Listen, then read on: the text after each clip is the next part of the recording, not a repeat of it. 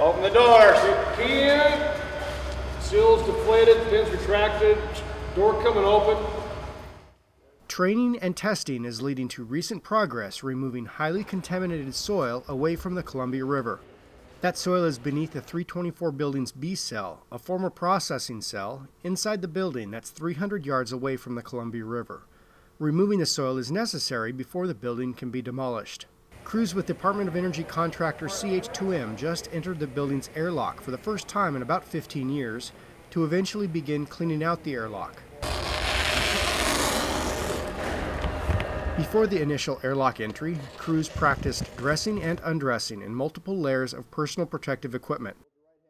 The mock-up is really helping us to learn the steps, figure out what we need to do first to get somebody in there and get them back out safely.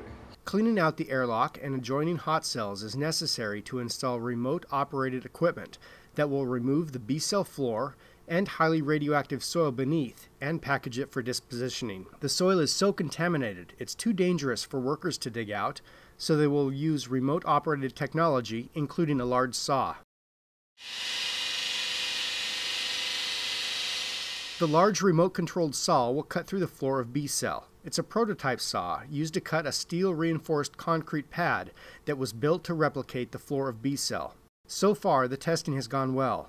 This strategy, testing in a safe environment, is key to ensuring the equipment works as designed once it is deployed in a hazardous, highly radioactive environment. And so if there was a problem that we didn't identify until we got it in the cell, we've essentially contaminated a piece of equipment and spent a lot of additional exposure to the personnel to get it in and out. And so that's why we need to be very confident that when it goes in the cell, it's going to do its full job and we don't have any questions to resolve.